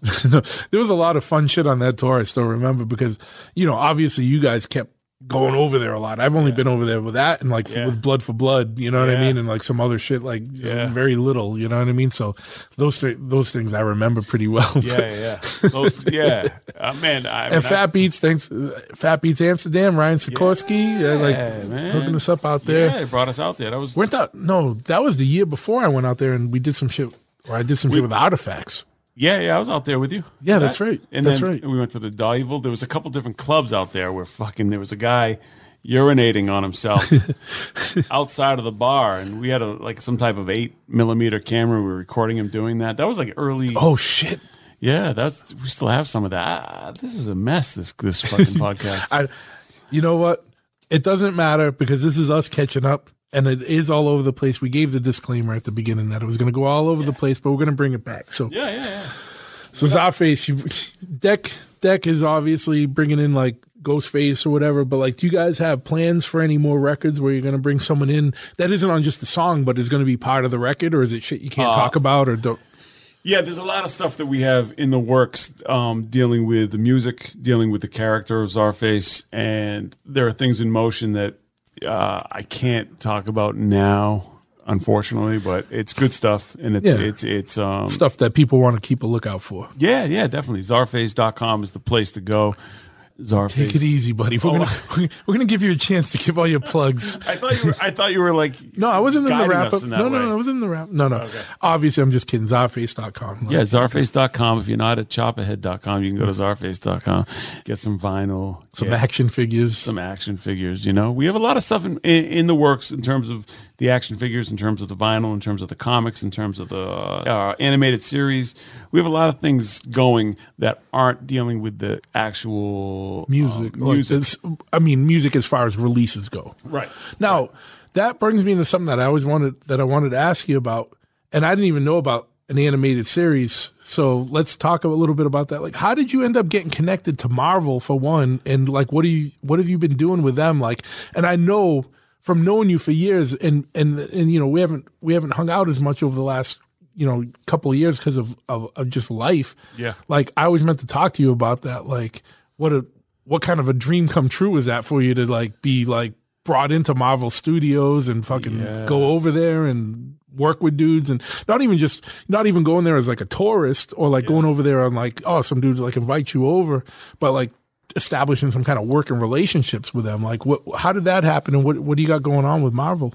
Marvel was looking for music to help promote the Black Panther comic that was written by Ta-Nehisi Coates, and that led to a variant cover for Thanos #1. He was posed like Czarface with the Czarface logo, but it was written as Thanos. There was a lot of different things that came together through Marvel, and it kind of culminated in me writing a story about Nightcrawler for the X-Men.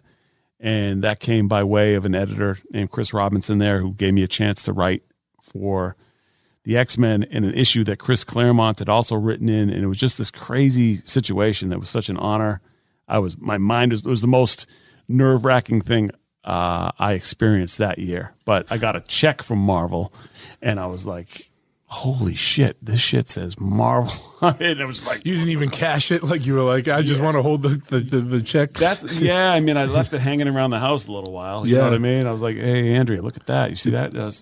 Xavier, you see that shit? That says, you know. Yeah. But it's just got to, like, having known you forever, like, that must have been like such a fucking high point or like a point of like, dude, like, oh, it was huge, shit. Man. It was huge because I had to sign a bunch of like NDAs involving the discourse, involving the issue. And there was a point where I was sitting in Staples and running off these contracts from Marvel. I'm like, wow, this is really hitting. Should I put this on Instagram? No, I'm not going to. And you know, and then I the whole point of an NDA is to not talk about shit. Stupid, but I know. And here we are. But I mean, the thing is like, you know, just even the letterhead from Marvel, it just meant so much to me. And you know, I've maintained a relationship with these guys, and they put my son Xavier's art in Venom. There are a few different things that have, you know, we've contributed to along the way that just kind of I can't believe that we're part of. And that really was my Super Bowl in a way. Sure.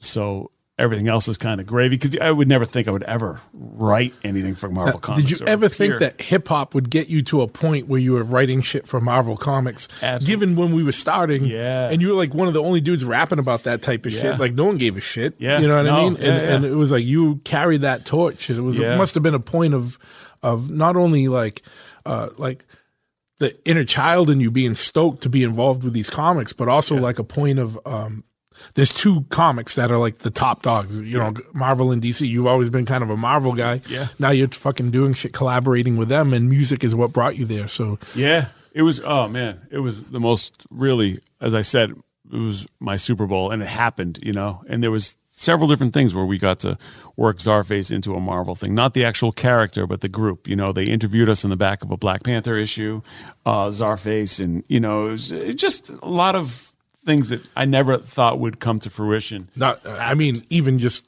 and then also your son getting his art published in a Venom book. You know what I mean? That's crazy. The only thing we had that was ever close to that, and I think I talked to you about this at some point, like, we built a bike for a guy that was like the head of a certain department in Hasbro. Yeah. And he was the head of the Star Wars, G.I. Joe, Transformers, And I forget one other toy line. That's what he did. Like he ran those lines. Oh, Indiana Jones, like shit like that. Basically anything that was a Kenner that Hasbro bought.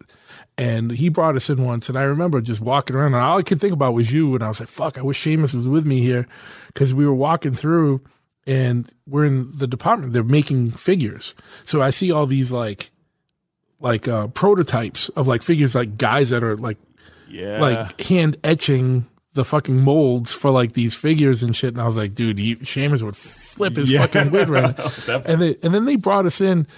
I was in there for that, and he brought us around, and he was a real cool guy. And we built like a Sportster chopper for him. And then we ended up building another bike, a Triumph chopper, for a guy that was like the head of, like he worked for like Hasbro, but on all the Nerf shit. Oh, okay. And then they brought us in because they would do these things where they would bring people in that were creatives that were outside of like the toy world. Yeah. And they brought us in as bike builders, like to show like some bikes as art, like for people that worked there to get some weird kind of like inspiration or something from just on like creative shit. Yeah. It was a cool kind of relationship, but like nowhere near being like authoring shit for a Marvel comic. It's still cool. You know what I mean? But it was cool. Yeah. But I remember thinking of you the whole time, and it was like, and I was seeing like, you know, and then the street in me was like, dude, look at these fucking prototype figures. I should just swipe one. I didn't do it. You know what I mean? But I was like, fuck, I could put that on eBay and fucking make $1,000. You know what I didn't do any of that shit. You know what I mean? Obviously, but it was just fucking crazy because like I think shit's just out on everyone's desk. You know what I mean? Like, I think when companies like giants like Hasbro or Marvel, you know, turn to you and look at your craft and want to bring you in to maybe influence or inspire their employees, that's gonna, you know, really resonate. It's fucking weird, yeah. And that's what I think about with you. Like, it must have been like a sense of like, there's a word, and I just literally can't, not like fulfillment, but just like, damn, dude, like I did something that, you know, your whole life you were into all this shit, and now those dudes are calling on you. Yeah. So it was like a sense of like, I don't know what the word is. You know what I think? You know, just rewarding. Rewarding, yeah. You know, that's the simplest way to put it, and it was because it was just kind of or acknowledgement, you know, validation. Validation. That was the exact word I was looking for. Validation. I couldn't think of it. Yeah, it was very validating, and I mean, you know, when we were tapped to do the music for the Black Panther thing, and it was for a comic that was written by Ta-Nehisi Coates, who wrote Between the World and Me. And, you know, my mother was like, you have to read this book. And she recommended the book and held him in high esteem, watched him on book TV and everything. And I got to go back to my mom and be like, listen, we're doing the music for this comic Black Panther, who was this superhero that, you know, I grew up playing with and reading about and all this stuff. And, you know the author and you're a fan of the author. And here we are working together on this in a way. And that meant a lot to me, that I was able to show her like all this music stuff I've been doing has connected me in some way to some shit she could identify with. Yeah, you know. Yeah, that's cool, man. What's going on? You said something about an animated series. I didn't know anything about that. Yeah, well, we've had a few different pilots and scripts and ideas and origin stories and different angles that we've been trying to pitch to people in Hollywood in a way to get Czarface off the ground in an animated world, whether it's, you know, via Netflix or, you know, we were talking about the different streaming services and stuff. So all that stuff is heavily in a lot of discussions, and we have a lot of different things in the works that, you know, unfortunately, you can't talk about it, but a lot of cool stuff in the works in terms of an animated Czarface, and Czarface existing outside of, you know, me and Deck rhyming. Yeah. You know? Yeah. So it's just given its own life in the kind of comic universe, or for lack of a better word. Yeah. I know there was a band that just did like something with Netflix that was like, it almost looked like Japanimation. Okay. Where they did like all like the scoring and soundtrack for it. It was like, I can't remember what it was. It's almost like one of those like rock opera type things where there's like a whole album that has been animated. Okay. I can't think of what it is, so it's not even worth me mentioning. But there's just goes to show that there is kind of an audience for that type of stuff. So. There is, yeah. And, you'd be surprised that fans, listeners, just consumers that would gravitate towards things that are more than music. You know what I mean? And if you develop the things outside of the music, such as, we have the comic books and with the action figures, and it kind of builds a universe around this character. I think one thing that's cool, man, and I think we talked about this earlier, and I know I don't want to get too personal, but I think it's probably, your kids are probably living a pretty fucking awesome life in that they got a father that's into shit that kids are into. Yeah. So, you know what I mean? Yeah. Like, I knew your father. Yeah. Rest in peace. You know what I mean? Like, your father was, you're like a chip off his shoulder. You know what I mean? He might not have been into the comics and the shit that you're into, but your kids, like, you know what I mean? Like, I haven't seen Xavier since he was like a fucking baby, to be honest with you. You know what I mean? Yeah. But I'm sure they're more like a chip off your shoulder, but they get to experience life with you, like bringing them around and like being into shit that they're probably into. You know what I mean? Yeah, it's been very fulfilling and fun and an adventure, man, to have, my son and daughter. But, my son's 11 now. So throughout, the past decade, I've been able to enjoy everything that I grew up with a second time. Yeah. And, when we started Czarface, a lot of the motivation for me was to create something that I could work on while he grew up and kind of incorporate him into it. In the comic books, he's also a character. He's like Czarface's sidekick. So he would have like, a role in it, something that, just something to kind of grow up around. Yeah, and not to mention on the records, you bring them in. Yeah. And let them like do little choruses or hooks or whatever, Yeah, and that, in my mind, they'll be able to look back on that like, wow, that was, a lot of fun making those records and being part of the records. And he's at a point where, and he wears Czarface hoodies to school like every day, and I hide them and I stuff them in the back of his closet, and he goes around the Patriots things and goes around the Nike things and pulls out the Czarface thing and comes out of his room with it on, and it's like, it means tons to me, even though he doesn't listen to a lot of the songs because a lot of the songs have a lot of vulgar language or swears or whatever. He listens to the instrumentals and stuff, but he comes out with the hoodie on. He's so proud to wear it, and he'll wear a different one every day. And it's like, and then his buddies come over and they'll leave with Czarface stuff. So now his whole crew is wearing Czarface things at school. Yeah. And if nothing else, that means, just the fact that he has this blind allegiance to Czarface without even really knowing what the full spectrum. It just it means a lot, man. And well, enjoy it now before he gets to his rebellious stage and is like, fuck you, and is like, listening to like trap music or some other whatever is going on by then.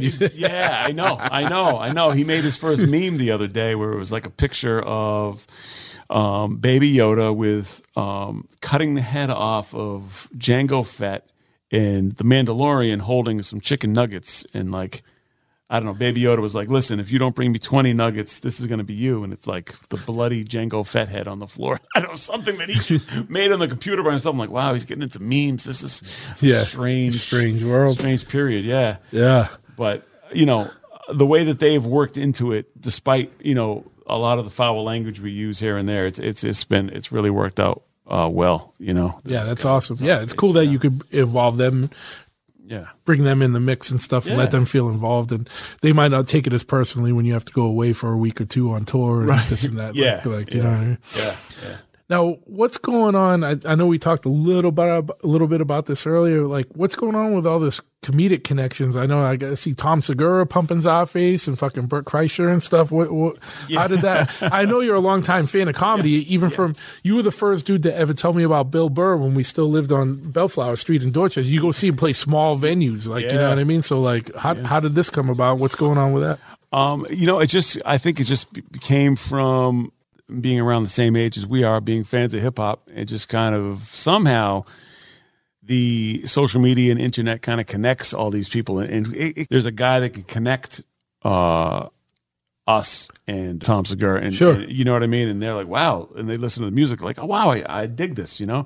And it just blows my mind. So I'd be laying in bed with Andrea watching a Tom Segura special 2 years ago, right? And watching them, and I'm like, this guy's fucking hilarious. And then all of a sudden, I'm like, I'm writing a rhyme or whatever, and I say something, what up, Tom Segura, in the rap. I put the record out, and then there's all these kids tagging him, hey, you shouted out Tom Segura. And then Tom Segura reaches out, and hey, I really like this record. And I'm like, wow, man. It just started from me making a reference to him in a song as a sign of respect. Which is very common in hip hop throughout It's been the going ages. It's been going on since we were making records, and you were referencing Suckerman and whoever else, and Force 5. That's different type of thing. You just draw on different things in rap. Sure. But today in 2020, there are people that will hear the lyrics, and in 1996 or 2000 whatever, when we started a whole record with Dusty Rhodes doing an intro, it would never reach Dusty Rhodes. Yeah. Today, all it takes is one kid to tag him in a social media post or like on whatever social media venue, and then Dusty Rhodes hears it. It's like, hey, I dig this, and it's just, we've never changed what we've done. But and speaking of wrestling, if anyone's listening that knows Abdullah the Butcher, I still own AbdullahTheButcher.com and Abdullah-TheButcher.com, and they could be for sale for the right price. Wow, man. I was watching an Abdullah the Butcher promo yesterday. Wow. That's crazy. I own AbdullahTheButcher.com, and I didn't do it to be a dick and like try and put a stranglehold on him for his own name. Right. But I think some dude reached out to me like 10 years ago saying, hey, look, I'm doing an album with Abdullah the Butcher. We want to buy the name. I'm like, all right, whatever. And then they never really got back to me. I think they offered me like $50 or something for the album. Yeah, but I don't think that ever came out. Last I heard, he owns like a barbecue joint in Atlanta or something. Wow. But it was just a funny wrestling thing that I know that you would appreciate aside. Yeah. So, because you brought up Dusty Rhodes. Well, we had the Kerry Von Erich in the apartment. Explain this because Poncho was going to be listening to this, boy. and he had strong opinions about your Kerry Von Erich. Did he? Yeah, I can't remember exactly what it was. He's like, "Why do you guys have like a big wrestler in your house?" But I was like, at the time, Seamus was seeing a girl whose father was a professional photographer. Took this picture of Kerry Von Erich, who was I know you used to go by Kerry Von Esoteric. Yeah, well, I mean, it was this whole thing, right? And we went down to so for people who had never been to the Bellflower Mansion where we had this on display, it was like beyond life sized, big photo. Like what was it, like 8 feet tall or something by like 4 feet wide, 6 feet wide. And it hung in her dad's photography studio because he was in Texas, he was in Dallas, and he would photograph the Von Erichs. And I had a relationship with his daughter, and as a gift to me, he said, "Listen, I know you like this Kerry Von Erich gigantic professional photograph. You can take it's like the biggest photograph I've ever seen in my life outside of a museum. It was so fucking ridiculous. Good, right? Yeah. So good. It's like the greatest thing ever. And it was like mounted. It was just incredible. Yeah. He's like, you can take this back to Boston with you. Yeah. If you can get it back, you can. Yeah. And you found a way. I found a way because, we had taken a U-Haul back from Dallas, and we put it in the U-Haul and drove it back to Boston. And, then I wound up leaving the Bellflower Mansion, and you had it on display for a little while, and I don't know what happened to it. Now, this is a source of contention because I don't remember throwing it out, but you seem to think that I put it out on the curb. Yeah. Yeah, you did. I mean, there's not a curb that could withstand the fucking size of that thing. Where did that go? Like, if you live in the greater Boston area or anywhere in the States for that matter, and you have like an 8 foot tall Kerry Von Erich mounted photo, like framed mounted photo. Yeah. Give us a shout. And it belongs to us. And it was as big as like a UPS truck, the size of a fucking UPS truck, the side of a UPS truck. It was a Kerry Von Erich. He's in the ring and he's just posing and flexing. I remember there was a sweaty man in tights in our living room. Yeah, you were a good sport. Forever. Yes, yeah. It was great, and I would just have that just looking over me often. No, it was looking over the living room. It was looking over the entire. Wasn't it in your room for a while, and then you moved it to the living room? I don't remember. I don't know. Might have been. Might have been. Yeah. Might have been a little creepy in the bedroom. But we digress. Yeah.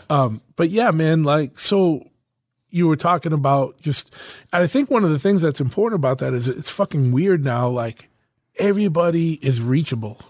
Yeah. To some extent. Not everybody, but almost everybody. Like, dudes, like when we were growing up, you would never think you were going to just be able to reach out to like Cool Keith or somebody, right? Right. But now everyone's on social media. You can DM them. They might not look at it. It might be the publicist that really looks at it, but there's a good chance that you can get at anybody growing up that was untouchable to you before. Not untouchable, but unreachable. So it's good and it's bad because, you know, it creates opportunities like this, but it also dispels mistakes because I end up following people and I'm like, fuck this guy. You know what I mean? And it sucks. That's the downside of social media. Like you get to see too much of somebody and you're like, someone you thought was like fucking awesome. And you're like, fuck this fucking dude or fuck her or, you know, whatever. Like, you know what I mean? That's the kind of downside of things, but it happens all the time. You know, the expression never meet your heroes has been around forever. Yep. But now it's like you can really get a real glance in at your heroes and it's like, oh man, the daily life. Like, I don't need to see you walking your dog or whatever. Or actually, I do want to see you walking your dog, but I don't need to see you at the post office in line or fucking, you know, whatever. Like, I know what fucking pancakes look like, man. You know, or I see, you know, I've cooked fucking chicken or whatever, you know, but that stuff is fine, man. It just, the problem is when we grew up, your hero was still your hero. And it was almost something bigger. But in reality, your hero is still a fucking person that gets up, takes a dump, fucking shaves or fucking does whatever, fucking puts their pants on. Yeah. And they do the same shit you do. Yeah. And it sucks because it almost dispels the myth. You know what I mean? We didn't have that context. So we had, you know, when we were really young, we had 30 minutes of Spider-Man or whatever. And for me, it was like 30 minutes of Spider-Man animated series or whatever it was. It was like, oh, okay, that guy is really cool and he kicks ass. Then we got a little older, and for me, it was a Big Daddy Kane record or something, you know? And it was like, wow, like if I was in New York hanging out with this guy, like this would be the coolest thing ever because this guy obviously makes no mistakes. He's the coolest guy in the world. You know what I mean? Yeah.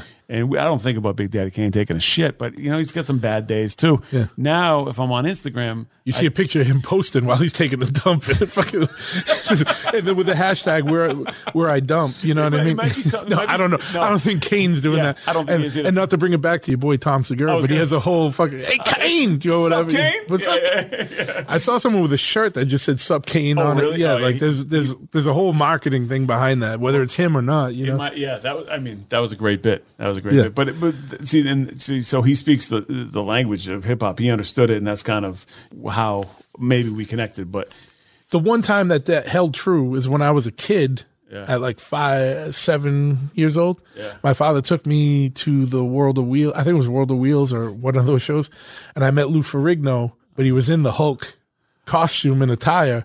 That didn't let me down. I met my hero, and it was cool. Like that's cool. And I got a picture. But in the picture, I was such an asshole even at a young age. I had to be too cool for school. I had like a little smirk, like whatever. Like whatever. If I find it, you'll laugh your ass off. I mean, we all would. Yeah, and then there's a picture of me in front of the General Lee. And I know I was so stoked as a kid, but I was like, whatever. You know what I mean? Just fucking Boston asshole shit. You know what I mean? That's what Xavier's like, man. Xavier, he's better now, but he used to put on a face. You know, I'm like, dude, smile, man. Like, whatever. And you know he's stoked beyond belief. Yeah, but you guys put this face on, Yeah, everybody's human, but it's just some people you don't want to take as that. Some people, the Chuck D's, the KRS Ones, the LL Cool J, whoever it might be, you want to be let in. Like Han Solo, right? Harrison Ford. What happened in that original trilogy? That's all I need to know, right? I've had my adventures with him. It's good. Case closed. I'm my fucking idol, right? Chewbacca too.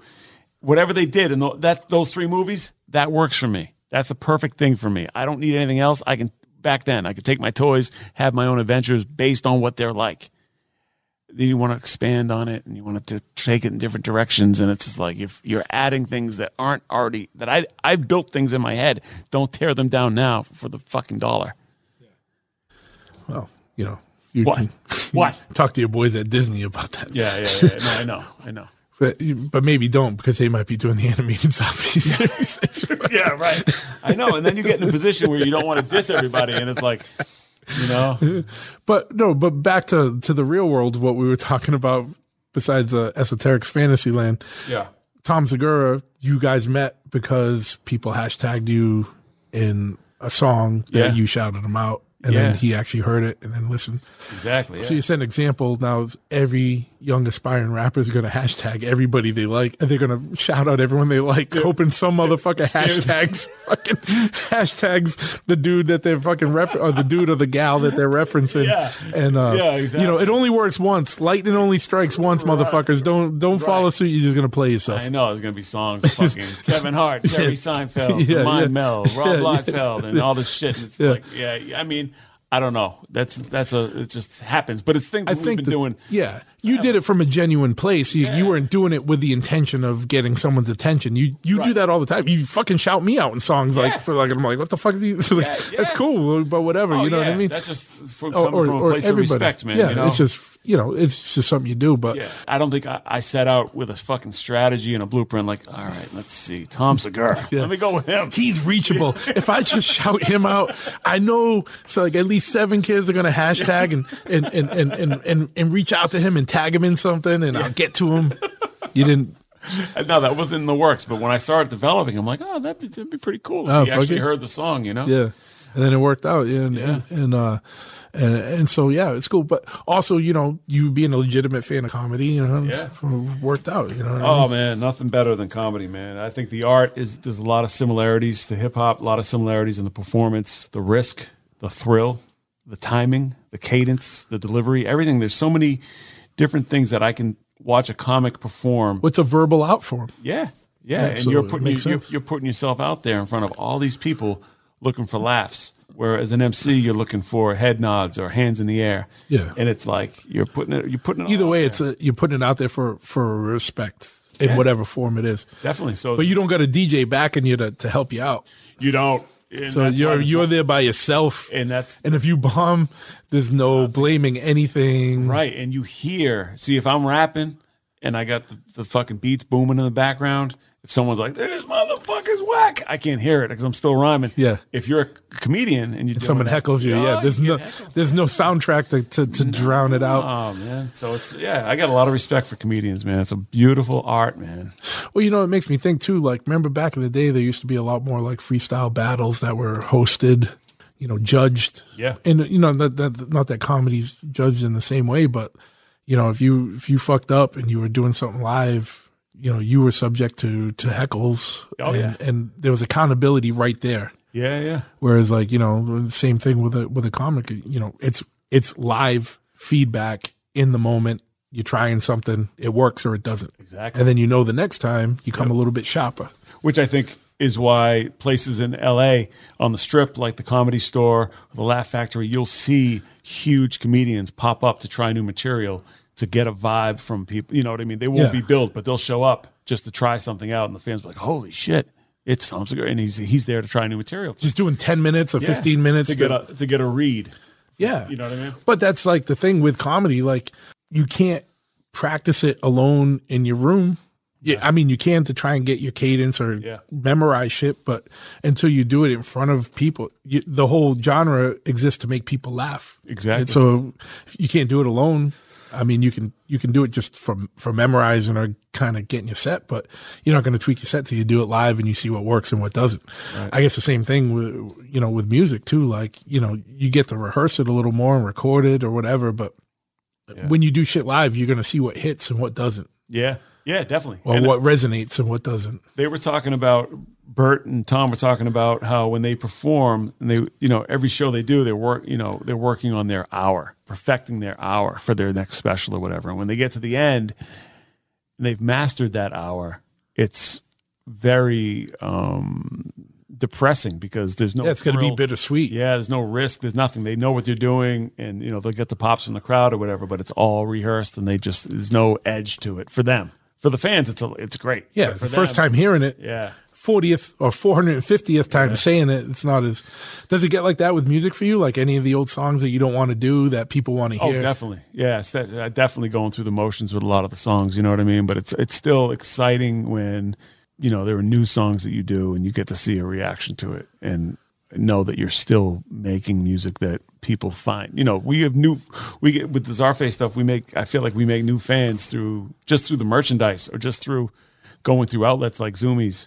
Yeah. It brings in people that would go into a Zoomies store and buy the shirt and learn about the group secondhand and like, oh wait, this is more than just art. Yeah, what am I wearing and representing? And then they find out about it. They'll walk in and they'll know that L'Amour Supreme drew this character who's really cool looking.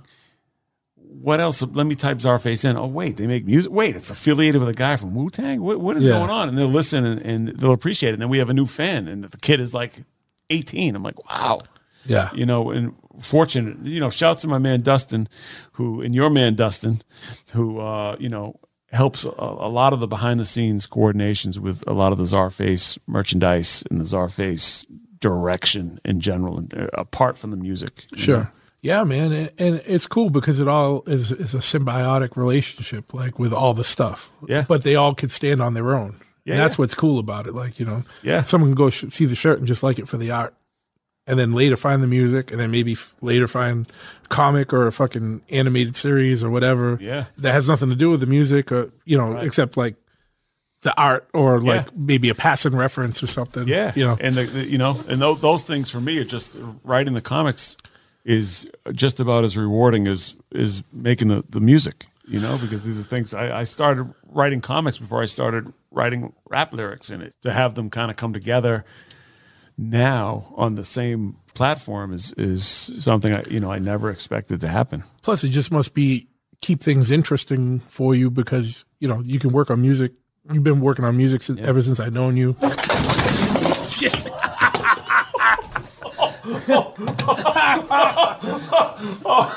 So it finally broke. This stool finally broke.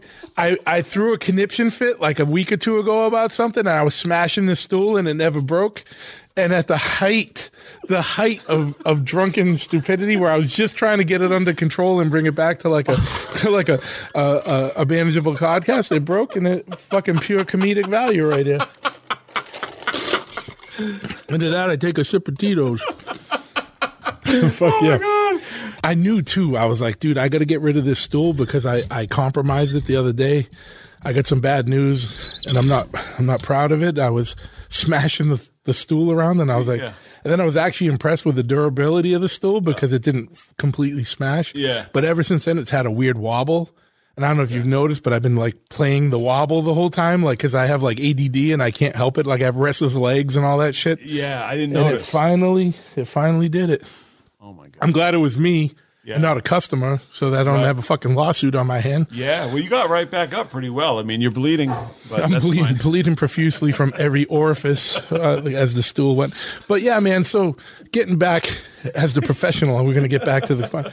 But it must be cool to work on all those different projects, because even though it's a character you created, you guys have developed and brought to life, but it's different aspects of things. So it's not like you're just writing, music about it. You're involved in comic stuff or like different kind of creative outlets for the same brand, even though they're not connected.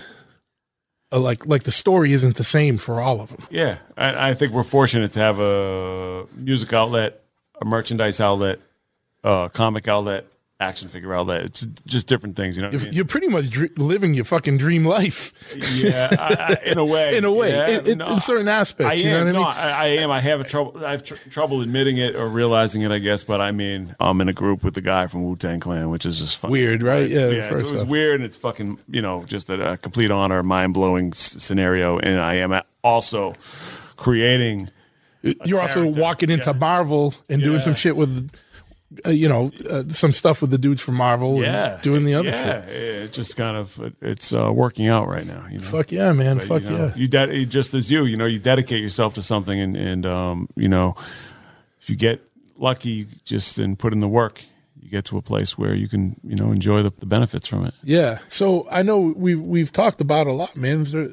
What's going on in the future? Anything else that we haven't talked about? Any touring? I know you guys performed in LA. Yeah. I know it might be harder to tour with you guys now, but it's tricky, yeah, man, because Wu-Tang is always on the road. They just had their 25th anniversary, so they're getting a lot of shows, a lot of dates for a lot of money, and they're staying very busy. So the Czarface stuff is usually, Deck is the backbone of a lot of classic Wu-Tang songs. Yeah, of course they can't do it. They can't do it at this point without him. Yeah. A much more minute. I'm in a band. I get it. It's like I'm in a band with dudes from Agnostic Front and Slapshot. Yeah. Like those. That's what's going to be bread and butter and priority because And then when we can play the War Machine stuff, we do it. But right, it's good because we're all busy. Yeah. And that and other shit. You got a lot of stuff on your plate otherwise too. Definitely. So it's hard to fit in with you're developing comics and animated series. So that stuff needs work, exactly. It doesn't happen independent, Yeah, we're able to work on that stuff in between making music and going on the road and stuff like that. So it's how it works. Yeah. So. Any AOTP stuff on the horizon? Not really, man. We've been talking about doing records as AOTP. And Vinny's been on the fence. I've been on the fence. I've been actually really committed to doing it, but there are a lot of projects that are up in the air for Vinny. A lot of projects that are Czarface stuff that's working for me, and we got a little derailed again. Yeah. What's going on? Anything else that you want to that we haven't talked about that you think's important, or you want to bring up, or that we missed? Czarface.com is the place to be if you want to learn anything about Czarface. And @Czarface_SO is my Instagram and Twitter, and I think that's about it, man. Cool, man.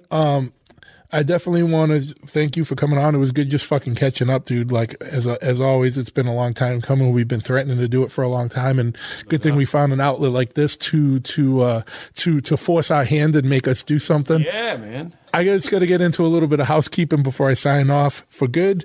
Today, I definitely want to thank Chop Cult for being a sponsor on this show. If you don't know who Chop Cult is, they are one of the biggest and best news resources and social networks dedicated specifically to modern chopper builders and bike riders. Go to chopcult.com for weekly features, blog dumps, classifieds, and one of the most active online forums that there is related to motorcycles now.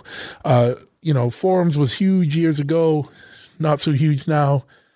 But the Chop Cult one is one of the most active ones there is out there. There's a lot of members. There's a lot of stuff going on. And the membership for it is free. So it's not going to cost you anything to go check it out.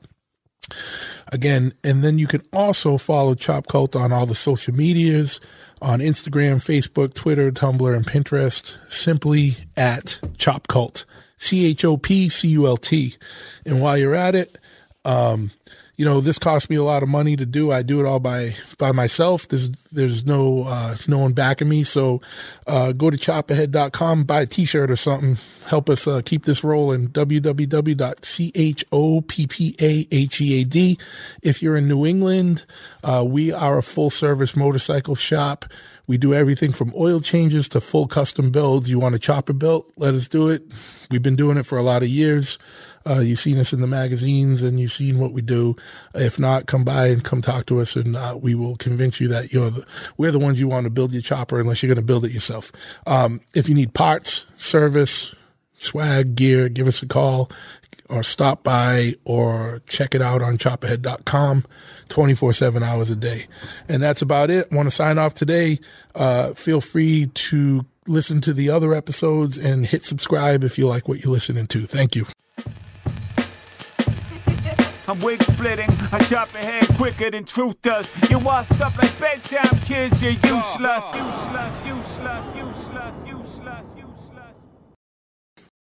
You love podcasts, the stories, the laughs, the unexpected turns.